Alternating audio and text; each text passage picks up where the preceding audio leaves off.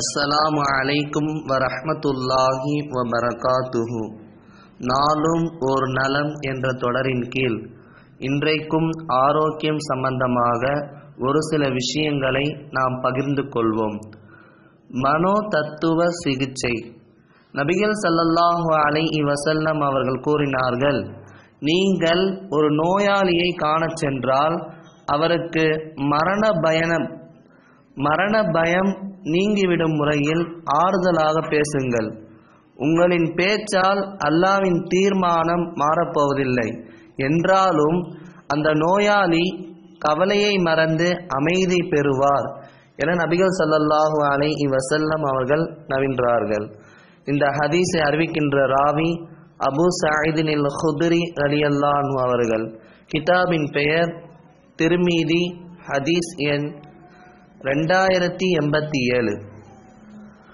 நபிகள் ஸல்லல்லாஹு அலைஹி வஸல்லம் அவர்கள் இந்த உலகத்திற்கு மனோ தத்துவ சிகிச்சை, ஒரு மனிதனுடைய உள்ளத்தில் என்னெல்லாம் ஏற்படும், அதற்கு என்ன ஆறுதல் சொன்னால் அவர் அமைதி பெறுவார் என்ற அடிப்படையில் ஸல்லல்லாஹு அலைஹி வஸல்லம் அவர்கள், நீங்கள் நோயாளியை காணச் சென்றால் அவர்களுக்கு ஆறுதல் கூறுங்கள், அவர்களிடம் துவா செய்ய சொல்லுங்கள். ஒரு நோயாளி துவா செய்கிற பொழுது அல்லாஹ் தஆலா உடனே ஒப்புக்கொள்வான் என்பதாக பல நபிமொழிகள் இருக்கின்றது. எனவே அந்த நோயாளிக்கு மன ஆறுதல் கூறுவதன் காரணமாக மரண பயம் அவருக்கு போய்விடும். சில மனிதர்கள் சக்கராத் ஆலில் இருப்பார்கள், இறுதி கட்டத்திலே இருப்பார்கள். அந்த நேரத்திலே நாம் அவர்களுக்கு கலிமா சொல்லித் தருவது கடமை. கலிமாவோடு மௌத்தாகிற பொழுது அவளுக்கு சொர்க்கம் நிச்சயம் என்பதாக பல நபிமொழிகள் இருக்கிறது. எப்பொழுது ஒரு முஃமின் ஒரு நோயாளியை காணச் சென்றாலும் அவளுக்கு மன ஆறுதலான வகையில், நீங்கள் நல்லா இருக்கிறீர்களா, அவளை மன அமைதி பெறுவதற்காக என்னென்ன விஷயங்கள் எல்லாம் பேச வேண்டுமோ அதன் அடிப்படையில் பேசி அவருக்கு உற்சாகம் ஊட்டுகிற பொழுது அவருக்கு எந்த பயமும் இருக்காது, வெகு விரைவில் குணம் அடைந்து வருவார் என்பது இந்த ஹதீஸினுடைய கருத்து.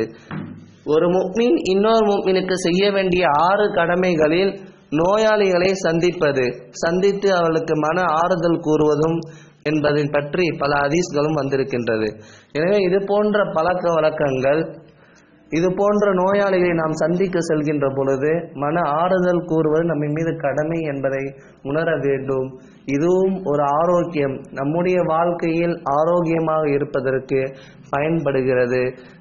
எல்லாம் வல்ல அல்லாஹ் ஜல்லஷானஹு தஆலா வாழும் காலமெல்லாம் உடல் நலத்துடன் ஆரோக்கியத்துடன் வாழக்கூடிய நன்மக்களாக ஆக்கி அருள்வானாக. ஆமீன். வாஹிரு தஅவானா அனில் ஹம்துலில்லாஹி ரப்பில் ஆலமீன். அஸ்ஸலாமு அலைக்கும் வரஹ்மத்துல்லாஹி வபரகாத்துஹு.